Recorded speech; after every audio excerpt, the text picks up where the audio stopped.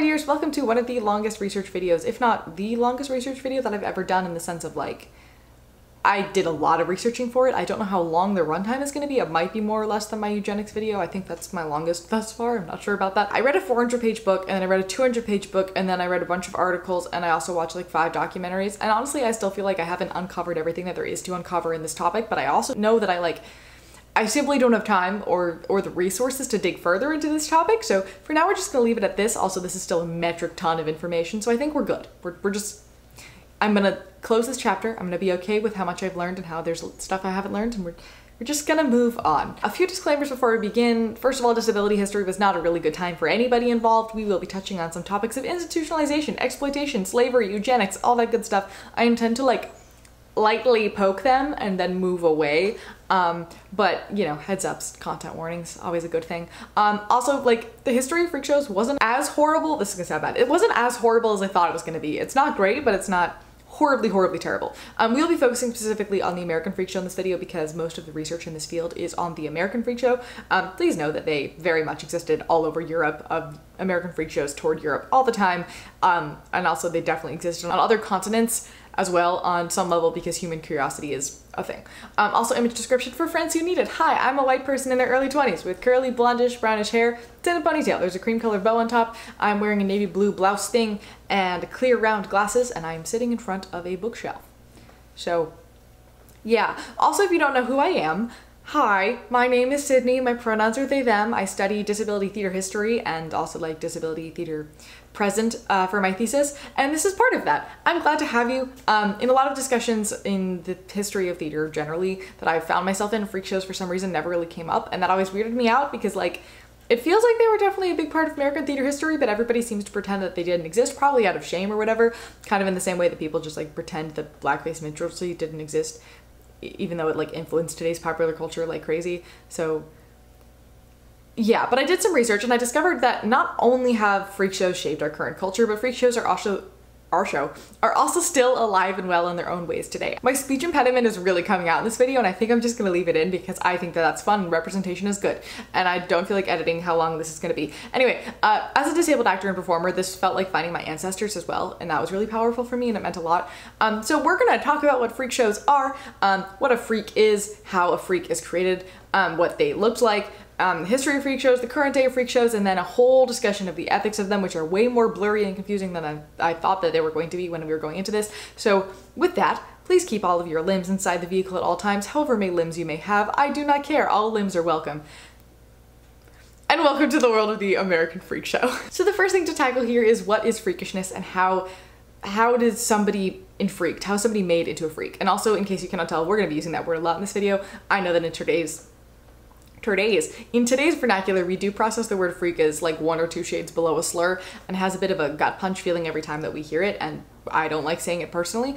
In this field, it is called the freak show because that's what the media referred to them at the time, despite them usually referring to themselves as sideshows. And it is directly related to the theory of enfreakment, which we're going to be talking about in like a hot second. So I am going to be using the word freak regularly. I promise that like over time you do kind of get used to it. The first page of my notes had like the word freak in quotation marks, and I avoided using it for a long while because it made me uncomfy.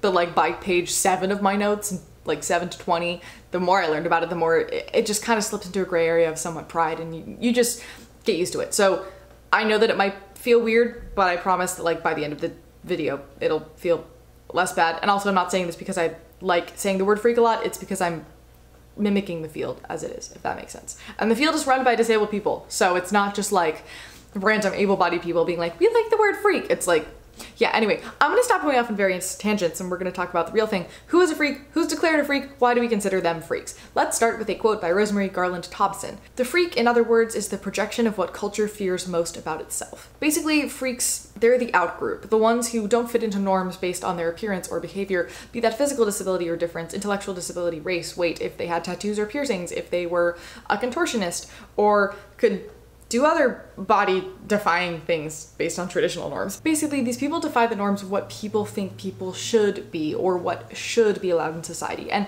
by calling them weird and odd and freakish, we can emphasize that they're not the norm, and we can push them to the fringes of society so we don't have to intermingle with them or face the reality that their existence is is in existence and that they're changing and challenging social norms.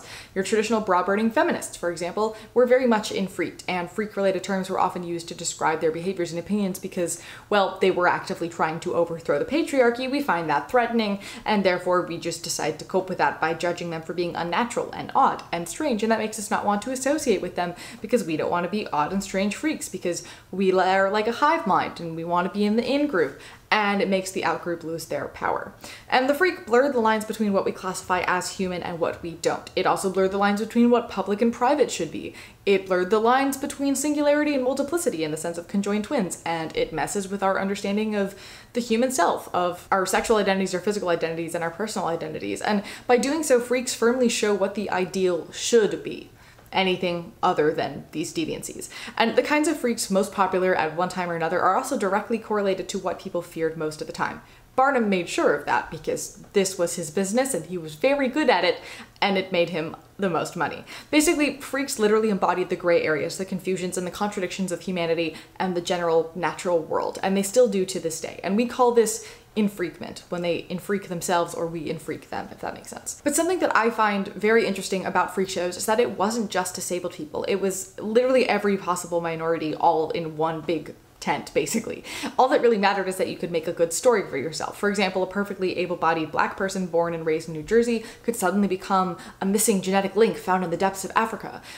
There's racism. I forgot to mention the racism in the content warning. There's a lot of racism. But anyway, somebody who is naturally 6'9" could come up with a cool story, add a couple inches to their height, and call themselves a real storybook giant. Everybody was a bit of a fraud on some level. Everybody got new origins and new backstories, and things were hyperbolized a bit to make them profit. And to prevent people from trying to expose them as like fakers or whatever, their talkers, or also known as showmen, would purposefully walk the line right between farce and playing it straight, kind of sort of in the way that we talk about the tooth fairy around children, because like once you're in on the joke, you know what's going on, you know, and you don't want to ruin it for the other people. So if somebody wanted to expose them as a fraud, they didn't really have grounds to stand on in their claims of fraud because it was clear that it was fraud.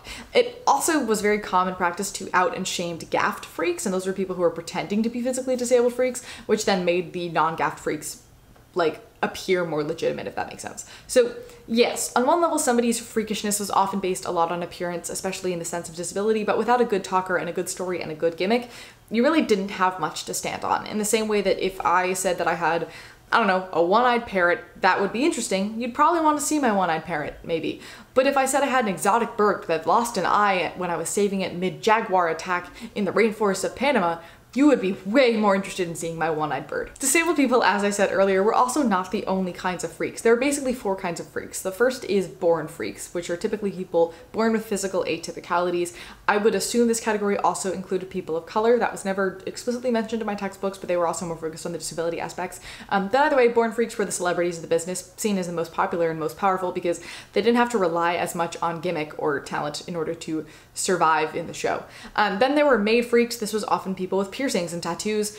We don't have time to get into the in-depths of how our views of tattoos today are still kind of negative, and that directly relates to the fact that tattooed made freaks usually use stories in the sense of like, I went to an abandoned island and the savage people kidnapped me and they tried to eat me and I barely escaped with my life and I've been marked forever by these tattoos, which made people think of tattoos as representing a permanent state of being an outcast with a lack of social mobility and a lack of will and control, as is shown by their non-consensual body violation, also often intertwined with ideas of race.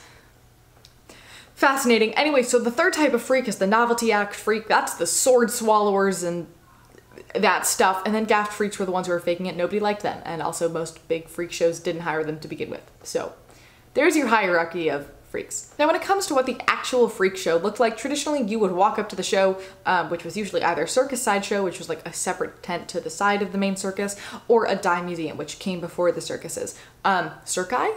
Circuses. I don't know. Dime museums, yes. They were a building with many things that included human oddities, typically in their own section of the building, but they also had lots of other stuff. We're gonna get into that in a second. Outside you would find a bally, a small platform with a mini show that would consist of a handful of the freaks and a showman doing a whole like step right up speech that we like all know very well. They often also use drums to garner attention to their speeches, hence the phrase drumming up business. That's where that comes from, if you were wondering. And once they had a sufficient enough crowd, ticket selling would begin. And this was a whole show on its own. It was like a whole thing. The showman would basically talk about how fast the ticket sellers could go and like, oh, watch it, how fast they can go. And then they would just funnel people through as fast as they humanly could. And that way people wouldn't check how much change they were putting down, how much change they were getting. The interaction would happen so fast and the show would get way more money than they traditionally charged because they were just shoving people through. They also usually had plants in the crowd. Plants as in humans they put there, not as in like plants. They would start the ticket buying line so that others would follow because psychology. I don't like Barnum, but he was really, really smart. Inside of the building or tent, depending on what show you went to, you were likely to see one of two setups. The first is pit-style viewing. I don't know if you've seen The Greatest Showman, but that is a great example of what pit-style viewing typically looks like. And then the other option was platforms that you would walk between, kind of like an exposition sort of, and platform viewing made a lot more money because rather than a consistent, we have shows at this time, this time, and this time, and we have a limited number of people that can fit in it, you could just kind of keep shuttling people through the exhibits nonstop and make a lot more money. Inside the sideshow, you could also pay extra money to go to the blow-off room. That was a room that often had more lewd exhibits. Think of like people defying gender norms or stuff. You can fill in the blanks. Also, sometimes they just had the headliner there so that they could get extra money out of you. And then you could buy photos of each freak for a price and for a little bit more, get them autographed. Sideshows also changed their exhibits frequently so people would keep coming back over and over for more. Freaks would typically hop between museums and carnivals and circuses, often touring in the warmer months and then bouncing between permanent exhibitions in the wintertime because that was easier. These kinds of freak shows, the ones that we typically think like freak show and vaudeville, did not exist in that kind of structure until the mid-1800s, but that also does not mean that the public showing of physically different people for profit did not exist until then, because that is not the case. In ancient Egypt, it was very common practice to have dwarfs in royal households as comedic relief and entertainment.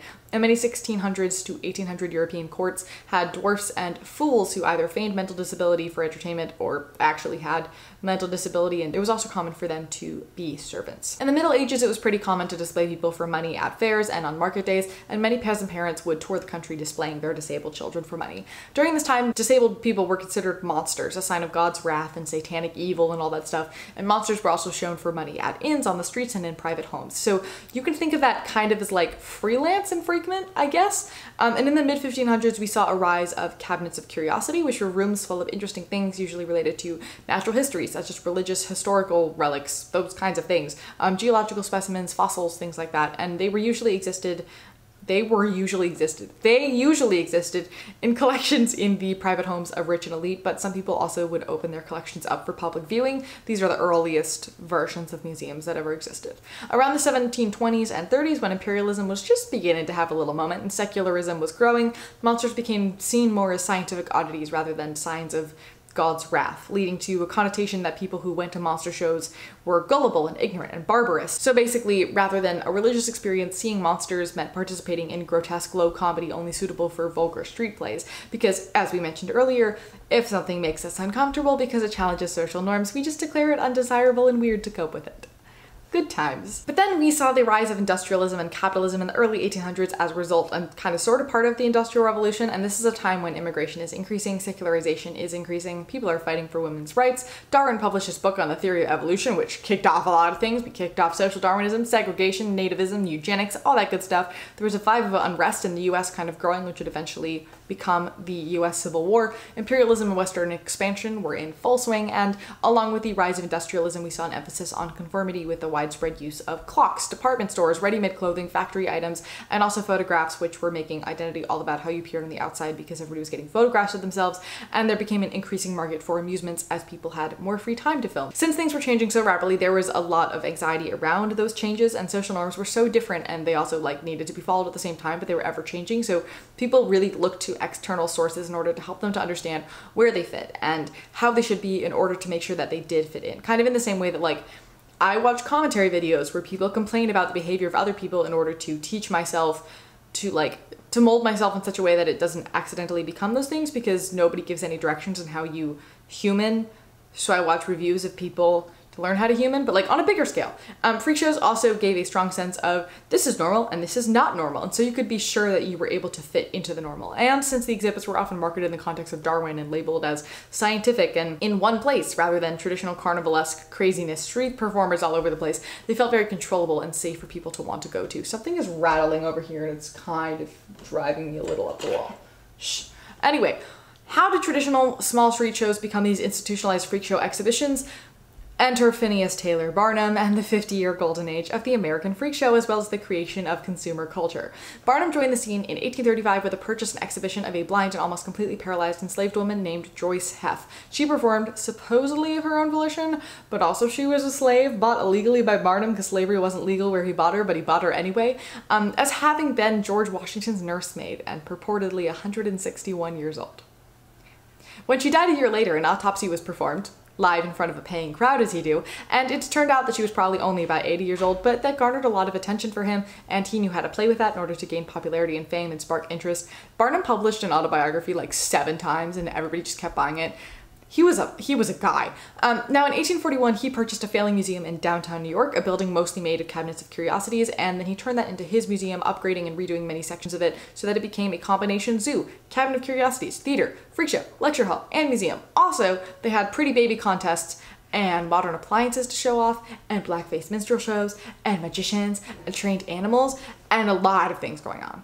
Like there was just so much going on. But this was effectively the first time that anything like this had been done. And it was a major hit for the populace because you could see everything in one place. Barnum knew how to be charismatic and how to attract a crowd, and he began marketing his museum as bona fide science. These freaks were the missing links Darwin was talking about. Come see for yourselves. Or this is a strange physical curiosity not yet explained. Do you have an explanation? Or this person is from the lands we're conquering out west. Come learn how they live.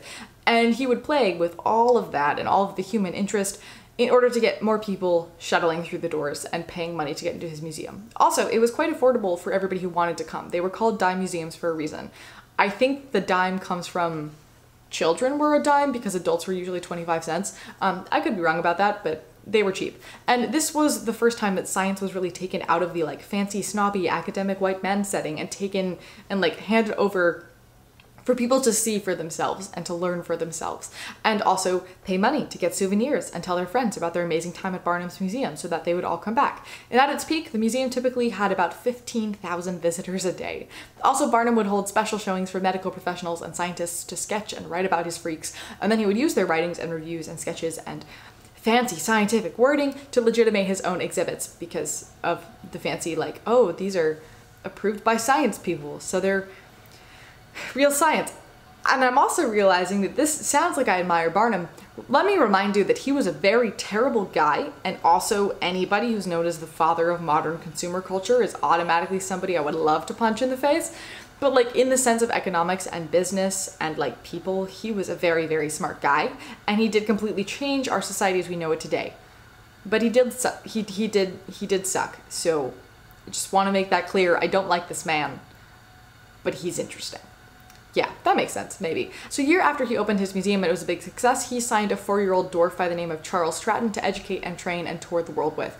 You may know this child as General Tom Thumb. The boy quickly became a worldwide favorite, and Barnum's popularity absolutely soared. Stratton was trained in professional acting, and he did shows that often had sets in miniature, and everybody found him adorable and incredibly charming, and his story is fascinating. It's also very sad. He made millions, and he claimed that he loved performing, and he continued to perform when he was well enough off to retire several times over, but he began working in that business since the age of 4, so I can't necessarily trust if he actually enjoyed doing performing or if he kind of told that to himself because like it's all that he knew, and so he saw those two things as the same thing.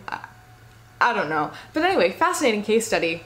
Now's not the time for that because we have a lot of things to cover, so moving on. Now, after the Civil War, tastes began to change. Barnum had opened several museums. Also, the original one in New York burnt down like several times. So in 1868, he decided to focus his energy instead on traveling circuses, which would, in theory, burn down less. So during this time, the variety show became more institutionalized in American culture, and it led to a push to make it more family friendly because it was traveling a lot and kids wanted to go to the circus and all that stuff. So this meant the variety show increased their amounts of clowning and comedy and cuteness to counteract the more dark and lewd things. Many of the lewd acts were specifically moved to blow-off tents rather than being in the main show to make it family friendly, so that's interesting. Also, one of my favorite parts of freak show history, on Coney Island there was an exhibit that was effectively a hospital for preterm babies. All of them were weighing around 2 to 3 pounds, and up until the opening of this hospital in 1896, preemies were seen as weaklings who weren't meant to survive because eugenics, and the technology to save them, which was basically just incubators, that technology had existed for a bit at this point, but it was just too expensive and took too much staffing to even be remotely hospital in traditional hospital settings. In nearly 50 years, the Coney Island Hospital was able to give about 6,500 newborns a second chance at life, while also educating the public about preterm birth and care and combating eugenic notions. And while nobody is entirely sure if the head doctor guy who started it and ran it was actually technically a real medical doctor, the story is good and it brings me joy, so we're just gonna roll with it. Yeah. My other favorite part of freak show history is the 1899 Revolt of the Freaks, where a sideshow group touring Europe was just tired of being referred to as freaks. They didn't appreciate it, so they all teamed up. They created the first acting union because Actors' Equity didn't start till 14 years after this, and they went on strike until the word freak was removed from their sign, from advertisements, and from anything else written about their sideshow. They ended up voting to change the term to prodigies, and they won, so I think that's pretty great. Now, technically, the golden age of the freak show lasted until the 1930s, but the freak show has never really died. It just continues to evolve and change to fit the fashions and the mindsets of the time. For example, as we saw in the early 1700s, tides turned again, and suddenly freak shows were not seen as respectable or even remotely respectable anymore, and increased scientific knowledge meant diagnostic labels for the conditions of the freaks, and that led to people pathologizing them and being more concerned about their welfare, but not in like a they're humans and we should care about them as equals kind of way, and more of like a they're poor sick people, that's so sad kind of way. Also, some sideshows were able to pivot to making this pathologization interesting and intriguing to people and stay open for many more years, but a lot of them did begin to disperse into circuses, beauty pageants, zoos, film and photography, and vaudeville. Now, most sources that you're going to read are going to tell you that the 1940s and 50s were the death of the freak show. We will talk about why that is not really the case in just a bit, but the traditional 1840s Barnum version of the sideshow as we think of it when we think of it was beginning to disappear. The world wars made frivolous things, specifically those around disability, less fun for people, simply because, first of all, their soldiers were often coming home looking similar to the freaks in the freak shows. So that was the thing. Also, civil rights things were beginning to move and shift, which led people to feel bad for these marginalized people. This is also the time period when the poster child was invented. So like, look at this starving child in Africa. Come support our cause, in which we enfreak people in a different way to get money out of you, but it's different because it's for a good cause. And in fact, the rise of medicalization caused views of the freak to shift from an embodiment of wonder to an embodiment of error, something to be pitied and avoided rather than something to be celebrated. During this period, the medical model became the primary method of showing off oddities. We also saw a rise of TV and movies in this period, particularly horror films, which often filled that emotional experience of horror that was typically felt when attending freak shows. And so that was also much more socially acceptable than going to freak shows, so that kind of was a bit of a replacement. By the 1980s, there were only a few freak shows of the traditional sort left, and most of them were populated solely by made freaks rather than born freaks, and that brings us to today. Our immediate response to thinking about freak shows is condemnation and horror, in the sense of like, how could humans ever do something so terrible? What is wrong with people? And we kind of like to pretend that they never existed, which is why we don't see many conversations about this. Or when we do, it's The Greatest Showman and it's completely glorifying it. But here's the deal. First of all, recent research is showing that not only are freak shows alive and well in their own forms, but they also show basic human longing and desires, and there will always be something similar in its place culturally, no matter how hard we try to rid ourselves of them. I'm looking at you, inspiration porn disability videos. Second of all, this is a huge portion of theater history in our country and in the wider world. So much of what we do on stage and how stages are set up and how general consumer culture is set up, also how disabled people are viewed by the general public, are direct results of the early American freak show and its many, many iterations. And to pretend that these never existed is frankly unfortunate because it's so crucial to how we live today. But I'm gonna get off my soapbox for a bit. We're gonna talk about ethics in a little while. We're getting there. That's a later problem. I will say that there are a handful of traditional freak shows that are still running today. Most of them are touring companies, but there is, as far as I know, still one open, daily, institutionalized on Coney Island. It was open in the early 2000s. I think it's still open. It is a solid mix of made and born freaks, and the majority of the freaks working in these shows did ask to join. We're going to talk about why somebody in this century might want to join a freak show in just a few minutes, but first we need to talk about what freak shows look like today and how they still very much exist. I think the first one we got to touch on is Ripley's Believe It or Not, because in the middle of doing research for this video, I visited San Francisco and I saw one of them just like on the street, and I saw this like freak show wording that I was so used to reading my textbooks, and my brain exploded a bit because obviously this is a freak show. So I did some research, learned that their first museum opened as an auditorium and then at the 1933 Chicago World's Fair, followed by trailer shows across the country, and then they opened dozens of locations around the world. From what I can tell, it It seems similar in the way too. Barnum's original museum was a modernized form of cabinets of curiosities as well as like theaters and arcades. And they also have aquariums and wax museums and amusement rides. Other than human curiosities, so I would assume that they do on some level have a little bit, because like Guinness World Record style human oddities are a thing, and I believe that Ripley's is kind of related to that. It does very much feel like a modernized American museum, which is fascinating to me because I've always heard of Ripley's, believe it or not, and seen their books and whatever, and thought about them as something cheap and gimmicky and aimed at the gullible, especially children, and that I think that children would be better spent learning things at more educational museums that make interesting things fun in a different way. And then the day after that, after reflecting on all of this, I went to the California Academy of Sciences, which is absolutely incredible, by the way. If you're in the Bay Area, I cannot recommend it enough. It's kind of pricey, but like it's worth it. It's a zoo, aquarium, science museum, planetarium, children's museum sort of moment. The food's also really good. There's a lot more emphasis obviously on sciences, and I had a really awesome time and I learned a lot, but like with this freak show context in my mind, I very much felt different about everything, and I paid attention to how it was marketed and how it was structured and how I perceived things and judged things going into the situation. So maybe one day I'll have to go to Ripley's and I'll have to learn more. I'll let you know. But also they don't follow the actual museum code of ethics, and they're the reason why the Marilyn Monroe dress debacle happened. So I don't really want to give them my money. But I would love to hear your opinions on this because it's very obviously a dissemination of the freak show, and I'm fascinated that culturally it has lasted this long. I'm interested in how it's this well funded still to this day. But anyway, moving on from that tangent, in society our so-called self-made freaks, are people we look upon with pity and awe and fascination and repulsion and moral judgment, are typically fat people and bodybuilders. We also practice so much enfreakment on those who are in the popular eye. We look to see what's weird about celebrities, and we want to see them as almost inhuman objects. Popularity in our culture always equals enfreakment on some level. I read a chapter about Michael Jackson and how he embodies enfreakment, and also how he was like obsessed with the Elephant Man, which I think is really interesting.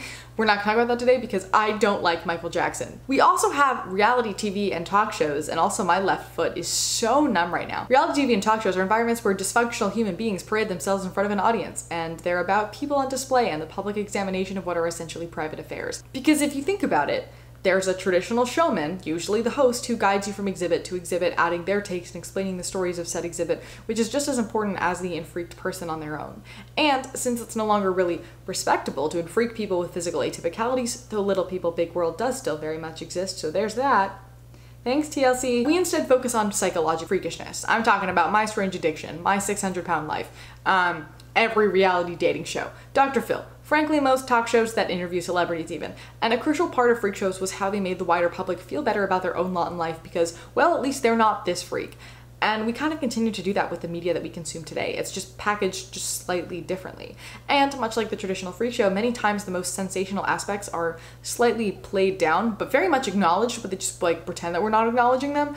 And the educational and scientific aspects are played up in order to legitimize that spectacle. What I find most interesting about reality TV as a form of freak show is the element of performance. We all know cognitively on some level that what we see is sort of performance on reality TV. We know it's highly edited, we know that it's not totally real, we know that producers tell them what to do. And yet the line between character and human is still super blurry to us, and we're never really sure what is performance and what isn't.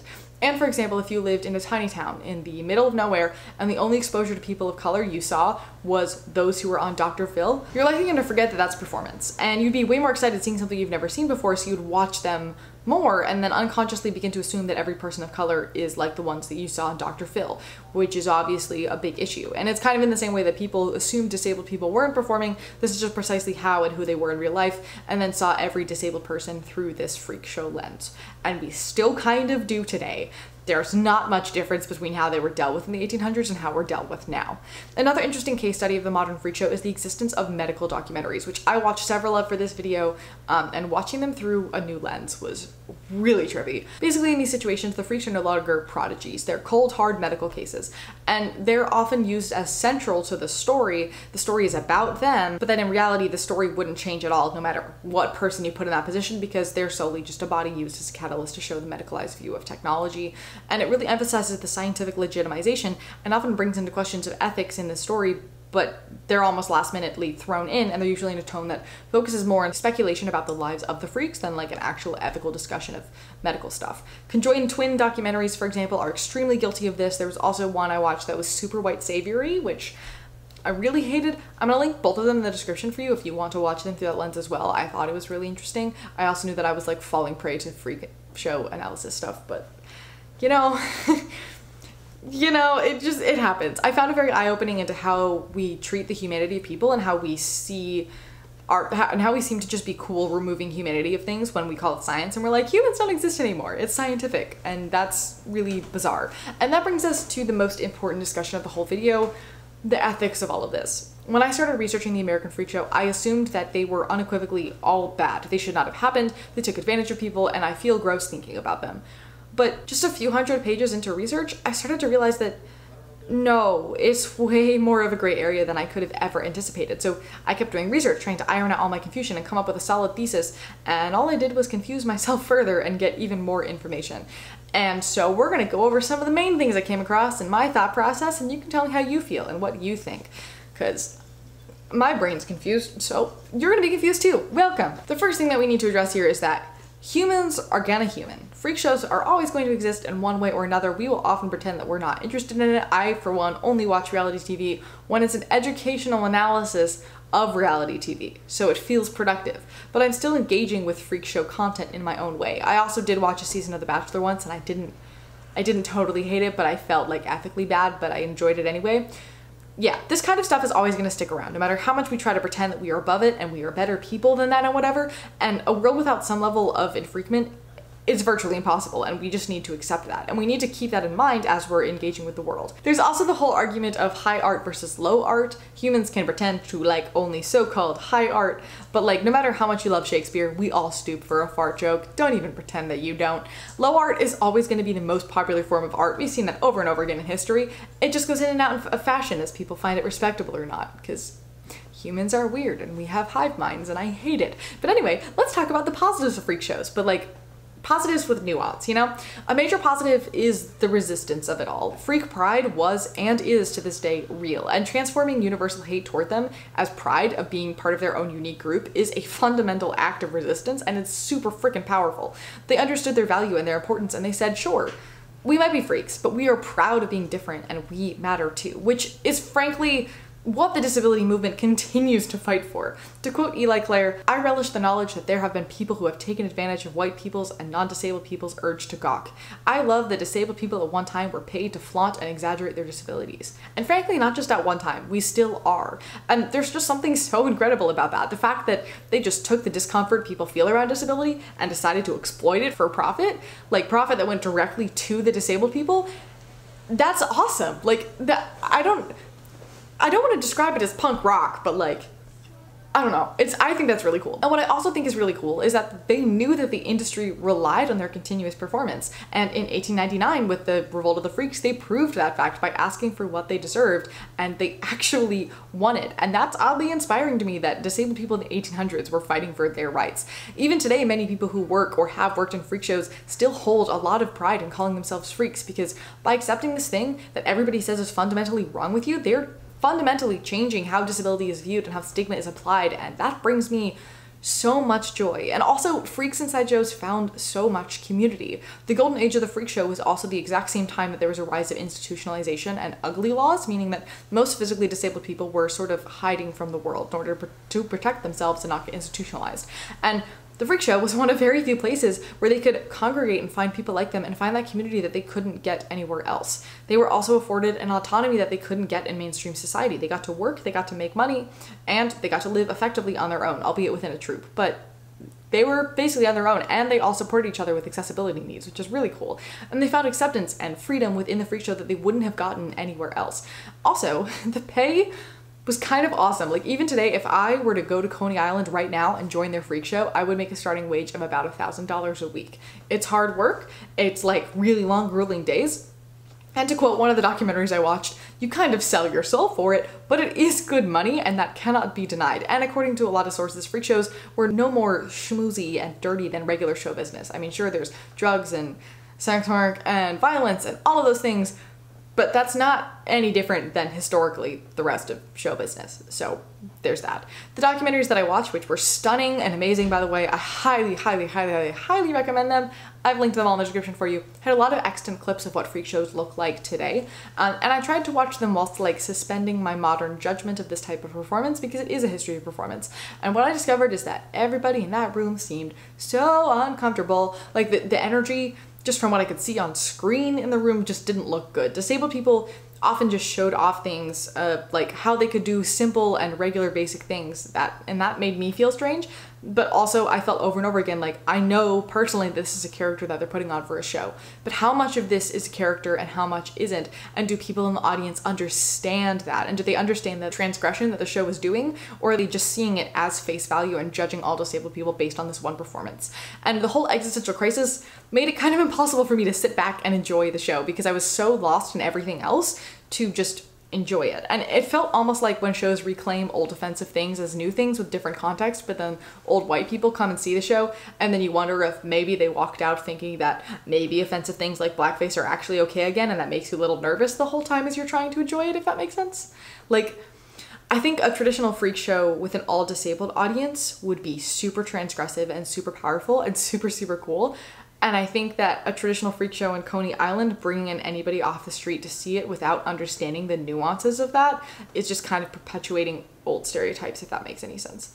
And this all made me wonder, freaks consider themselves to be actors, but if they were just showing off their daily survival skills in their act and otherwise acting pretty much like themselves, like, I want to support them, but how much is that actually acting? Like, could they or even should they be considered actors? Obviously, some of them did put on full shows, but others just kind of did what they normally would do. And the next and most important thing is consent. So many of the readings talked about how freaks continued performing after their contracts were done or consented to perform from the beginning, but looking at their circumstances and their wider context, like, what other choices did they have? Is this really consent? Especially because many of them were signed into these shows before they could walk or talk, so how could they really consent to this? And by the time that they could consent to it, did they really have any other choice or know anything different than those shows to even try to seek the wider world? Like, I feel like as a disabled person, a lot of disability is the oppression of unwanted attention, whether that's from kids staring at you on the street or doctors poking and prodding you over and over and over again at weekly doctor's appointments, or your employer telling you that you don't seem disabled. It's completely rampant. And honestly, if I could exist in a society and do things that I was already doing and just get paid for it, I wouldn't be too mad about that. So like, there's also that to reflect upon, because like, as a medical enigma, I'm often asked a billion questions, and I often don't mind answering those questions because they make me reflect upon myself and also remind me what makes me cool, what makes me interesting. I am an interesting human being. I would rather have people ask those things and know and then move on rather than wonder forever and not focus on just like being friends and seeing us as equal humans, if that makes any sense. And like, some days I do feel very gross and objectified and like I just want to go a while without talking to anybody, but most of the time I'm fine with it.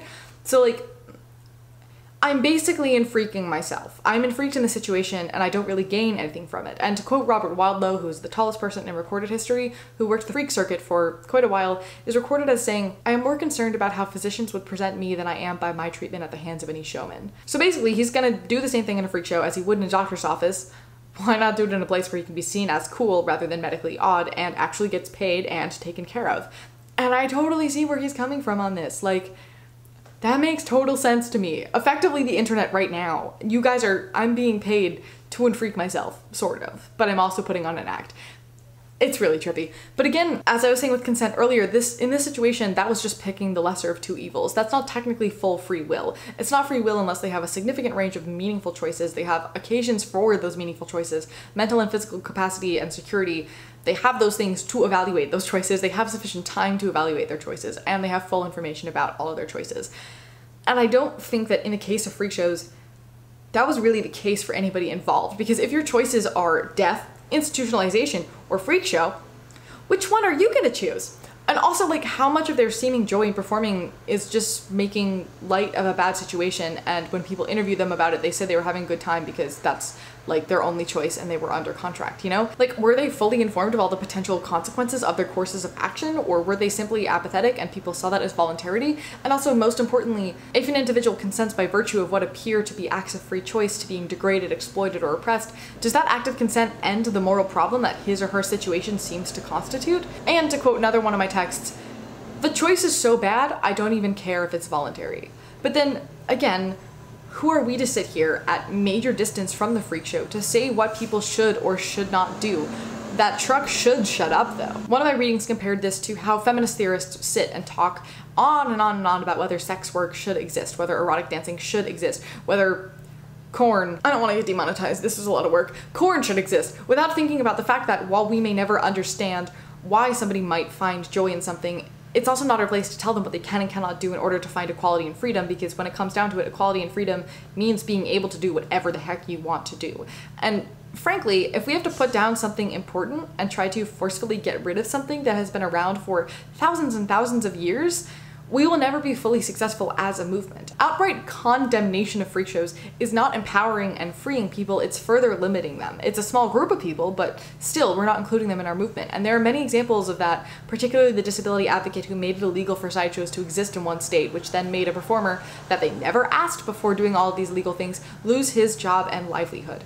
But then on the other side of the argument, we don't really have blackface minstrelsy anymore because it furthered a lot of stereotypes and it furthered a lot of damaging lies about minority people, and also that also makes complete and total sense. So I don't know where I stand on this, and it's something that I want to reflect on further. It's something I want to study further, and I think at the end of the day, it's not really my place to put judgment one way or another because it's not my life. It does impact my life as a minority person, but I don't know, it's so tricky. And like, what I think is important is the understanding that freak shows are never going to go away in their entirety. They show us difference and they show us deviance and they show us people getting away with that difference and deviance. And there's a natural human desire in there, either to see that deviance and be glad that, oh, I'm more normal than that, or to see yourself as the odd one out too and see them being proud of it.